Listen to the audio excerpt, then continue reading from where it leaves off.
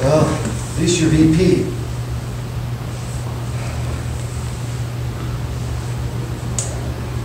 Take your spot.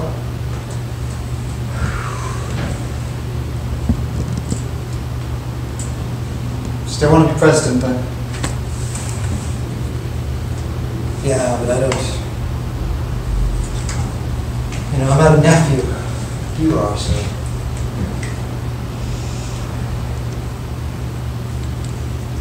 I concede.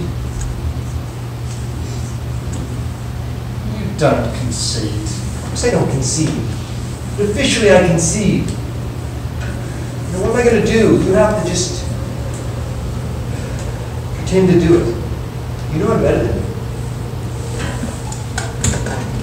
Being better isn't what makes the world go round. Apparently. You know, nepotism is wrong. Right.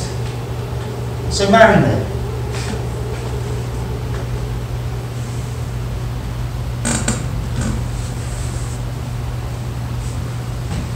Look, this rivalry. When's a woman going to get ahead in this world?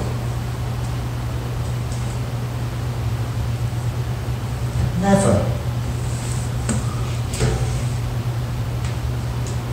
Wrong answer. Truthful answer.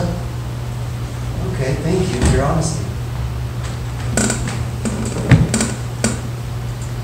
So, I can't be president, so I'm a trophy wife?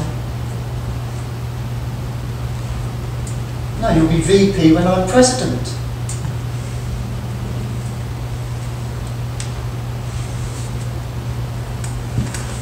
So, not a trophy wife?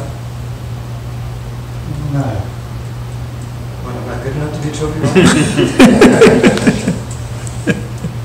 You're not good enough at being a trophy wife. That's what I just said. Right. So I'm not pretty enough, is that right, Jim? Correct. But you're smart enough To be VP. to be VP. You just need that connection. To marry my friends.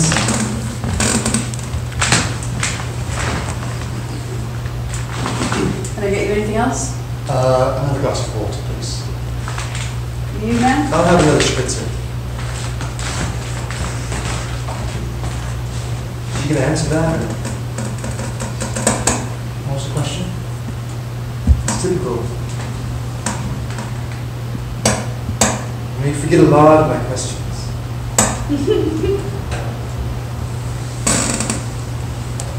I need someone behind the curtain telling me what to do. Women have been behind the curtain since the beginning of time. Then stand in front of the curtain. You just said behind the curtain. Which one do you want, Jim? It's all relative. I don't think it is. I think you make a stand. And you say, co-president.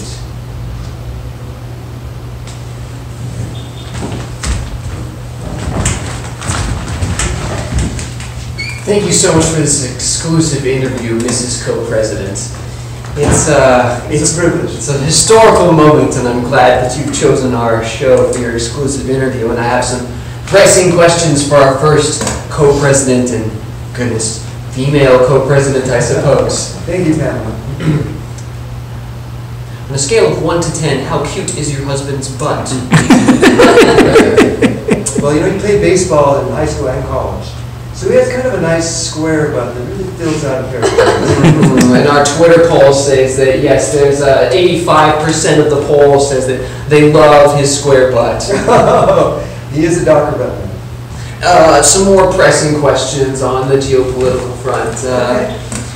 Who do you think, if you were to get a hall pass, that you would have a fling with? The Tsar of Russia? The Tsar. There's still a Tsar of Russia? Yes, we're back to that point, I think. The Archduke of Hungary? Archduke. Or the President-elect of Vietnam? Ooh, Was that North Vietnam or South Vietnam? South. I'd go to the President-elect of South Vietnam. It's President-elect of South Vietnam. Ooh, got a little spice in your life, I think. I like to live a little dangerously, but I also need to keep my eye on the forest. Oh, I see. It's not a Very business interesting. over there. And we'd like to finish the interview with some really serious questions. Okay. As a female leader of this here United States, do you stop working once a month, or what goes on with that? Oh my God, Pamela. Did you just say that? Yeah, I mean, the readers want to know. No, I have a question for you, Pam. When's the last time you were bitch slapped? In this job, honey?